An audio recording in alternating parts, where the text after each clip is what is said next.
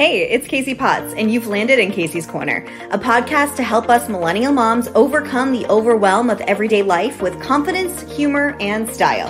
I want you to look at this show as your go-to resource, your virtual bestie, or your secret weapon to sanity. I might not have all the answers, but I'm searching for them just like you. Why don't we find them together? So get comfy and get curious. This is Casey's Corner. If you're tuning in on Spotify, tap your screen now because this episode has a bonus video feature. Hey everyone, welcome to Casey's Corner. Thank you so much for tuning in. Today's episode is a fan favorite, I think, or at least it's going to be a fan favorite because it is a topic that when I post about it on Instagram, I get so many people who are commiserating with me and feel the same overwhelm of feeling like there's no organization in their home, feeling like things are so cluttered, feeling like there's just stuff everywhere. My guest today is Dr. Julia Raz, who is the owner of Golden West Organization. She actually has a PhD in communication, and I think that this is something that really has helped her excel in working with clients to really help understand why they're holding on to so many things and the way that they can process the removal and letting go of stuff. I actually invited her into my home to help me declutter and start just a brief little overhaul and organization of Kennedy's Playroom. I know a lot of us are inundated with toys, but we have done our best to keep everything contained into one room, but it's kind of bursting at the seams. So take a look at our conversation and how she helped me really put a great organization system in place for Kennedy. Check it out. Julia, thanks for coming over. Oh, thanks for having me. Thanks so much for having me. Happy to be here. This is so cool. I mean, how on earth did you even get into organizing? Yeah, I decided to start decluttering my own house years ago, just a couple of years ago. I got really motivated after I saw a museum exhibit that was about minimalism and started decluttering just my own belongings. So not the other people in my house, but my own stuff, and let go of about 80% of my own belongings. And that's what started me on this journey. And other people started noticing when they came to my home and thought, maybe you should try doing this with other people. So do you think, I mean, I feel like when 2020 hit and everyone was kind of locked in, locked down, we all just started looking at all of our stuff and realizing we had too much stuff. I know I did this for myself too, and really just started the purge at that point. This sounds like around the same time that you were starting your business and everything, right? Yeah. So I started this in January 2021 as an LLC, but just before that I started just offering this for friends and family for free. And I started my own journey in 2019, but definitely during the pandemic when we were all stuck at home, I think many people were just looking around at their home in ways they had never done so before, having to figure out homeschooling, work from home, and just even if not even those things, just all of their stuff, they were spending way more time with it than ever before. And so I think that that's what really pushed a lot of people to want to make a change in their home. Yeah, you couldn't avoid it. You were stuck at home. You were looking at all of your stuff. That's for sure how I felt. Oh my goodness, I totally felt that. So what are some common habits that we can all kind of adopt to just really declutter and keep things a little bit more organized at home? I think that decluttering can seem like a really daunting task the first time around. And I would say it is the first time around, but it never has to be as big of a task as letting go of 80% of your belongings, like what I did, or spending like 6 or 8 hours in one room. After that initial push that you do for yourself, it's really about maintenance. And I think it's any sort of maintenance. Anything you have to upkeep, you can think about this in the same way. So as your possessions are incoming into your home, you start assessing what you have. Do you actually have space for it? Yes. So I think that most of us are always thinking about the stuff first and the space second. That's true. So it's all about, oh, I want this. I just got this, not thinking about the square footage and the reality of their home. Yes. My husband's very good at that. I am not. When really, you need to think about the actual space you live in, what you want it to feel like, who are the other people in your home. I see the same issue in 800 square feet as I do in 8,000 square feet. Wow. It's all about making the most of the space that you have. And that means that you have to regularly assess your belongings because stuff's always coming in and it always will. Do you ever go through what I try to do sometimes is like if I'm bringing something in, something has to go out? I think many people adopt the one in, one out rule, and they find that very helpful, especially when it comes to clothes. So a lot of people, when they're trying to maintain a closet of clothes and not have it be overflowing, as in, something new comes in, then you pull one out. Personally, I keep my closet pretty minimal, so I don't have to do that all the time, but I regularly declutter every single month, even though my house is pretty minimalist as it is. I feel like, and this is, maybe you've heard this from other clients or something, but for me, the decluttering part is almost a little bit of an anxiety release for me. And it's almost, and I think I did a lot of it, like I said, during lockdown and during quarantine, because it was the only thing I could control. It had such a sense of control. And I've heard this from a lot of friends that I've talked to as well, was that just kind of decluttering and getting rid of stuff was just a way that you could actually take a firm grasp on something. Yeah, I think that's absolutely This true. is Julia's daughter, Abigale. Kennedy did not morph into a different person, for those of you who might be wondering. So she's going to help us out in a little bit anyway. So go ahead. It is what it is. This is post-pandemic life. I think for a lot of people who hire the services that we offer, they cannot bring themselves to get started. So that initial decluttering process that you're talking about, that you and many people did, a lot of people cannot bring themselves to start. Starting is too hard. It's too overwhelming. It brings on too much anxiety. They'll open that junk drawer and they'll just close it over and over again because it's just too much to get started. And so that's when we really come in, because we do that part that people have been putting off for months or maybe decades. And they finally are willing to start looking for those things that they've been putting off. So what do you think are the three most commonly cluttered or unorganized places in the house? Yeah, I think the garage, for people who have a garage, right? Like some people don't have a garage. If you're a renter, you may not have that space. That's true. Do you want to wait until I get it? That's fine, this is real life. Okay. Garages, I think that things go there to die, like truly. Yes. Like for most people, they don't. You want to go that way? I'm gonna go around. Abigale's escaping the playroom. Yeah. So, you know, I think that this is a really hard pill for a lot of people to swallow, that a lot of people cannot fit their cars or even one vehicle in the garage, but the vehicles are a much more valuable asset to protect than any of the junk they have in their garage. Now, I would never refer to it as junk in front of a client, but when you think about it, if you were trying to protect your assets, whatever the value of your cars, it's probably more important to put it inside of the garage than whatever it is that you're storing in there. But I personally am the kind of person that would pack things into a garage in the past. I was holding on to boxes for decades from a deceased relative that I couldn't bring myself to part with because like so many people, I felt like I was going to lose that person even though they were gone.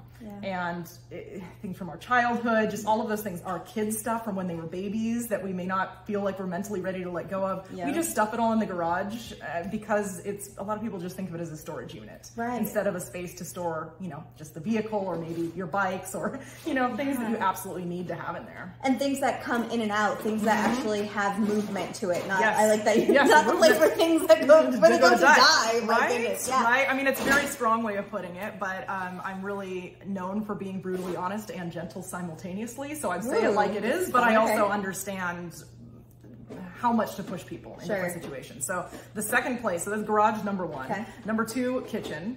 It's one of the spaces we're hired to do the most.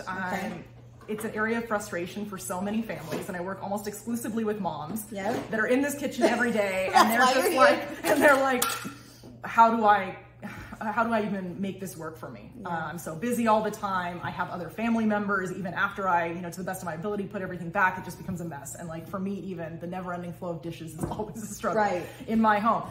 So that's a second space. And I think especially like when people combine, when people move in together, they may have stuff from their past, their single lives or previous relationships. All these different mismatched dishes and whatever, and they may have never taken the time as a couple because of life circumstances or roommates, whoever it is, to actually make some decisions on those things. So kitchen, absolutely, including food items that a lot of people don't regularly go through their food items to make sure that everything is actually edible. So yes, kitchen, and regardless of the size of the kitchen. Canned goods don't last forever, guys. They really don't, I promise. And the third space is definitely anything regarding kids. And I think this is maybe just because I mainly work with moms, but anything with kids. So kids' playrooms, kids' bedrooms, kids stuff going everywhere in the home. So one of the things I commonly hear to contain it, is that like my kid, whether it's one kid or many kids, their stuff is in every single space in the home. And that parents will feel like, I don't have any space for me anymore because my kid's stuff's in my bedroom, it's in the living room. It's like there's just no space. And so people start feeling kind of suffocated, like they don't have any space of their own, regardless of the size of their home. So Kid spaces, absolutely. Yeah. I think kills the mood, like rolling over and realizing, oh, there's a llama. Right. I mean, and if you're co-sleeping with your kids, they may be in your room anyway. Yeah. But just, you know, for me, I try to find spaces in the home where I can help parents reclaim something that's just for them. I like that. I think it's really important to do that. Well, clearly this playroom needs a little bit of help. I have tried. I feel like I'm that client that I feel like if it's away, if it's out of sight, out of mind. But the problem is I then forget what's actually in the bins. I have lots of bins, lots of cubbies and storage bins and things like that. But I really need a better grasp on what's in it, what can go. And I heard that Abigale has some tips for us too. Yeah, definitely does. I think that you have some really good structure in place here. Okay. This is a really nice room, right? Like you already have that structure in place. But like so many people, when things are out of sight, they're out of mind. And I think this is even more true when it comes to kids. If they don't see it, they don't even know it exists. Adults too. But when it comes to trying to, you know, help your kids make play choices, like if they can't see it, they may forget it even ever exists. Correct. So, but I understand the desire to just throw things in something because it is easy and it is out of sight. Right. But from a play perspective, I'm going to talk about some things we can do that will make it easier for her to know where everything is, and you. Perfect. All right, we're gonna reposition a little bit and head into the playroom. Okay, so we're back in the playroom, getting down and dirty, literally. Yes. But we picked out one of the boxes from Kennedy's playroom, and Julia's gonna kind of walk us through the ways that she works with clients and talks through every box to make sure we're getting rid of what needs to gotten rid of. I can't even talk today.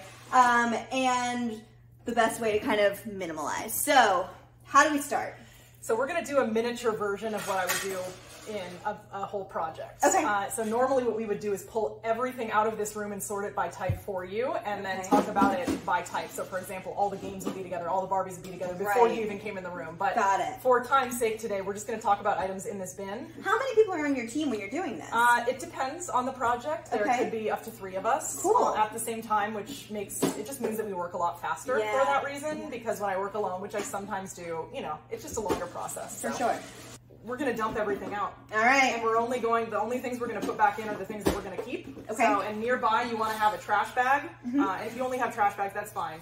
But one trash bag for trash and another bag or box for donation. For donations. And the goal is to get out the things that you no longer want. Now, your daughter is 5. Yes. So, a few things that I wanted to say before we get started. Yeah. She can make decisions about her things to an extent. But I always tell parents, you're the parent. Yeah. So no matter how much they say, I must keep this, you ultimately make those decisions. It's really, really hard. Right. So, but ideally, in the future, she would be involved in this process. Okay.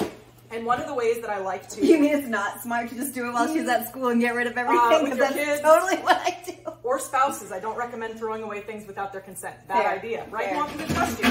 But in the future, if she was here, one of the ways that I like to help children make decisions with decluttering, and I think this works for adults too, is that you use the bin as a parameter that is neutral. Okay. So you say, okay, we can keep toys. You can keep as many toys as you want that fit inside of this bin. If it doesn't fit, we can't keep it. Sure. And that way it's making the bin the bad guy and not you. Okay. So I use this throughout my whole house as a way to keep my holiday decor under control. Is that like I have certain size bins. I'm like, okay, all of whatever that holiday is stays there. If it doesn't fit, I have to let some go. Yeah. And again, takes some of the pressure off of you. You mean it's not just buying new bins? No, I know. I still said that on the drive here of like, oh, just buy a larger bin. No, but like if you want to keep things under control and you do not have to buy any new product, you can make this, not just this one, but all of the ones that you have around this room as the, okay, if we are bringing in more, we're going to have to let some of this go so that it actually fits and it's not overflowing into the whole room. Right. Okay, I'm going to dump this out. Here we go. I love this sound. Oh my How does this feel? Is it stressful? Or is it no, it's okay. You want to know why? And I think it's okay because I know what's in here, and I do think that, and Kennedy and I have talked about it, that she's ready to get rid of the Duplo, which is, you know, like these bigger Legos, because she likes the smaller ones. So it's kind of like a growing up, moving on kind of thing. I think we're okay with that. Okay, so just in the case of this, since she's already given you the okay, I'm going to look for things that are not Duplo in here for you to talk about. And I'm just going to kind of set those aside for you to look at. But otherwise, do I have your permission if I see anything like this to put this in the donate box? Yes. always good to ask permission to, you know, because I always tell my clients, I'm not going to toss anything without your consent. Fair. Even if I think it looks like clear trash. So for example, this plastic bag, I would still ask you, can I put this in the trash bag? Right. It's because I don't want to do anything without people's consent. So okay, fair enough. This is going to be fun. Abigail, do you want to help with this? Abigail, everything that looks like this, we're going to put in the box. Can you help with that? You want to help? Can you help me? That goes aside in the other pile. That goes aside. Things that don't look like that. But these ones, can you put those in the box?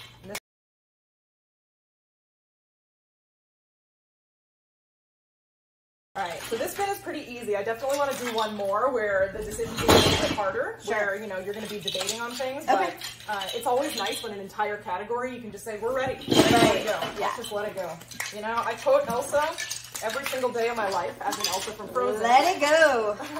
I'm pretty sure there's some sort of Elsa wagon in here of some sort. Okay, so this is what's left out of the box. Yeah, so just in general, the way that I talk through decision making with people on anything, it's using the following criteria, which is, do you love it? Do you need it? Do you use it? Do you have space for it? And how easily can it be replaced and at what price? Criteria of loving something can be really hard when it comes to toys and kids, because they might say, I love everything. The truth is, if you say you love everything, then nothing is really special to you. You know, if everything's special, then nothing's special. And I also think that it's a great life lesson. You know, before we even started, we were talking about, you know, family members, relatives who might hold on to a lot of things, and that it's never too early to start teaching making decisions about one's possessions. Yeah. You know? Yeah. So we always have to be thinking about the actual physical space that we have here in this room. And sometimes it's going to be hard, and this is where ultimately you being the parent comes into play here. You know what your kid likes and actually plays with. What I have found 100% of the time after decluttering, when a kid comes back, if they weren't involved, they are so happy because they've seen toys they haven't seen in a long time. Right. They don't notice what's gone. It's like, they're going it's like, they're just excited about, oh my gosh, like, look, oh, I forgot about that. It's like a new room to them. Right. So I've only had positive things happen from this, so I'm going to just tell you that as we're going through it. And you know your daughter very well, so we're going to try and make decisions rather quickly, because if we take a minute per object, we're going to be here the entire day. Totally. Right? So you know, like, is this a keep or is this a So that I actually know belongs to another set, so would it be, it's one of these, that Frozen Busy book. In general, if you can very quickly put it back where it goes, let's do it right now instead of putting it aside and not doing it. Right? Then it's just done. Agreed. I don't know what these busy books are, but they look cool. They're cool, yeah. That can go. That was an old costume. Okay. Go. Okay. Go. Go. Yeah. Trust. I think she'd be okay without that. Okay. What about just looking at the things here? Anything that you think she needs? Because these are small Lego pieces. Those are small Legos. She does play with those. those. She plays with Legos. This is part of a costume that can go right here, easy in the dress-up bin. Cool. Yeah. This is American Girl stuff that she does play with. And then I think this other stuff would not be missed. Okay. One of the things I was just showing with Abigail right now too is that I think so often we say to our kids, just like, clean up your room, clean up the mess. Instead of being very precise on what we want done. So I've found that I have the most success with kids and adults when I give very specific instructions. Like, I want you to put the play food in the play kitchen inside of the refrigerator. It's too big of a task otherwise, but it's, and then also maybe modeling it for them many times until they get it themselves. Because the reason that she's able to put away her whole room by herself now is because we decided together where everything goes, and we've done it together. Like, okay, we're putting the Barbies here. The magnetiles go here, you know, and I had to do that with her. It's a skill that she had to learn. Well, speaking of Barbies, I feel like, my goodness, Barbie's great, but how many accessories does a girl need? But you were telling me about a cool tip that you have on a certain container to use. So can we grab a Barbie box and maybe try one out? All right, let's try that. All right, so Abigail is actually, she's going to come help us do a Barbie box, because Julia has a cool little organizing contraption. Where do you like to get your supplies for organization? Yeah, so first and foremost, I like using what people already own, because they don't want to bring more stuff into their house. Right. However, there are times where it really can be helpful. You're going to help us, right? You're going to help us. Okay. Can you look that way? It can be really helpful sometimes to have some additional support. So personally, I like buying from Walmart. I know I do not get paid by the Home Edit at all to buy this, but this is the Home Edit's Walmart line, which is like half the price of the Container Store. Yeah. So for I think I have an additional piece in here, but a 5-piece set is about $25, or 2 of the large bins is $20. I know these prices a little too well. No, that's okay. So when I usually, when I go to a consultation in home, I'll show some examples of this so people can see. And they have these for inside of drawers. Like these fit great inside of drawers, and I can do drawer configurations. But these types of sets I love because they're clear. Yeah, and you can clear see. You can actually see it. And that's what I kind of am realizing that I regret from these big cubes. For those who might be listening and not necessarily watching, they are, you know, the canvas. These are the 11-inch cubes, and I have 13-inch cubes and stuff from Target, from Walmart, wherever. And that is a problem because, especially the little ones, they're having a hard time realizing where things go because they're not going to, you know, they don't want to take the time to pull everything out and see what goes where. So we're going to dive into this box. Do you want to do the official dumping of the box, Abigail? Sure. Okay. Oh, that's always the fun part. We're going to dump the box. Perfect. Ooh. Oh boy. Yeah, so I brought a lot of small bins that are stackable. And one of the things that Abigail's going to show us how to do is to sort the Barbie accessories. Now, do I recommend this for every person? No. This is only if you or your kid or someone else in the home actually wants to upkeep this. You always have to be realistic with yourself. That's very true. So I tell people, you know, what you see on Pinterest may not really be the reality of what you're going to do. So I want to set you up for success. We're just going to show an example of, you know, a kid like Abigail likes to have her Barbie things sorted. So Abigail, can you use these small bins and put all the accessories like clothes, shoes? Let's use these small ones. So if you find a shoe, can we put them all in the shoe bin? Okay, so I'm going to turn, ready? This is some official Hollywood instruction, okay? Just turn around and face the camera. There we go. Yeah, there she is. Can you show how you put some accessories in this small bin? So you find like things that look like they go like these things. Yeah. That you think like go in the small bin, so we have lots of room to put. Now, do you have to? Can you put any small things in there?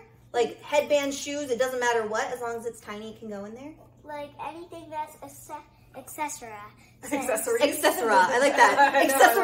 Accessora. Yeah, I mean, you could go as far as separating the shoes, but let's just be realistic here and do all small Barbie things first. I think like that was definitely shoes perfect shoes. That was an unrealistic expectation I think I set a while ago. Like I tried to do one whole little container of shoes, and it was like that never is gonna stick. So no, but I do think we can do a separate one for clothes. So loose clothes. Loose clothes. Anything that makes cloth. sense. Yeah, we can put that in here. Any loose cloth. Actually, and then to help kind of weed through, should I put the larger dolls back in the box?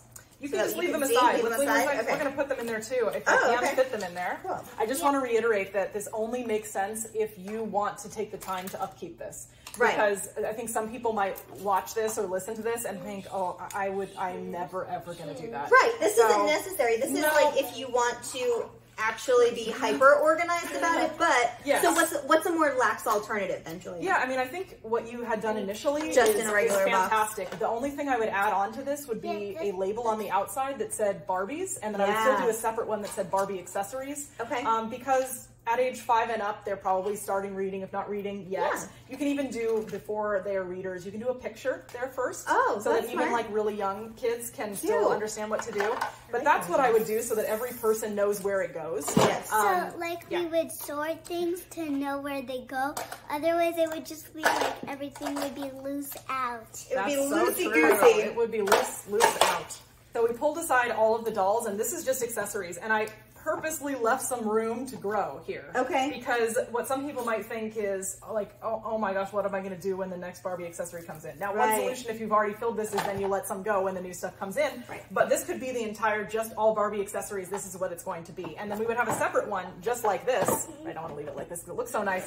For the Barbies. And I know like for Abigail, we have a second one of these clear ones that stacks on top of it, and that's where all of her Barbies go. They're all standing upright. There, all the dolls, they're on top. They're all there on top, standing straight up in there, and then we put the accessories underneath them. That's very cool. I like that idea. And that way she can just pull out both Barbie bins when she's ready for it. But, you know, knowing what we have today, what I would recommend we do is we do all of the dolls here, and then we do in one of your empty ones, we do all of the accessories in the other one for now. Sure. That's what makes sense. All right. Okay. Let's do it. Can we put all the dolls in there? So now, typically, how long would a room of this size take you and your team? Yeah, so looking in this room, I think it would take us approximately 5 hours, even though the room was quite tidy when we started. Okay. The quantity of small pieces, as you know, with kids' toys, it's quite a lot. That's a nice way of saying Kennedy has a lot of crap. Has a lot of stuff. I always use positive terms in everything that I do. Yeah, so I think it would take approximately 5 hours, and a lot of that really depends on you and how quickly you make decisions. So I always tell people with my estimate, it's an estimate, it's just that. Because if we get stuck on something and you need to chat for a long time, or you have other life obligations happening, it takes us more time. For sure. Right? Because I've worked with people where we spent 5 hours with a bin this size because they needed to talk about through everything, right? So like when you're really decisive like you were earlier, it can go much more quickly. I always like to see either photos, videos, or go in person to visit to see what's going on, because the size of the room isn't how I make the decision. It's the quantity of the stuff and the nature of the stuff. Okay, so Julia has given herself a challenge that I am happy to allow her to take on. And she is going to take 20 minutes to transform this whole wall as much as she can. You're going to watch it now. Okay, great.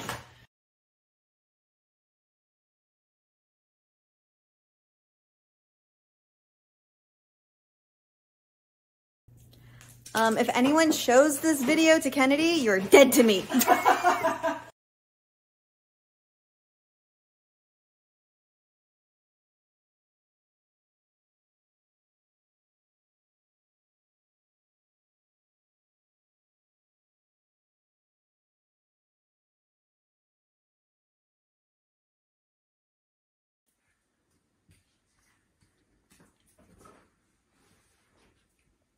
So 20 minutes, you did it. It all came Beautiful, together. clear surface. We moved some stuff around. Yeah. I mean, I think the big thing really is that you have to be mentally prepared and mentally ready to do something big like this. Or not even big, just to start the whole decluttering and organizing process, right? Absolutely. I only work with people who want me to work with them. Sure. So it's never an intervention setting. It's I'm ready, I'm willing to get started. And as you can see, we let go of a lot of things in that short amount of time, but it is quite a large task to have to do an entire room.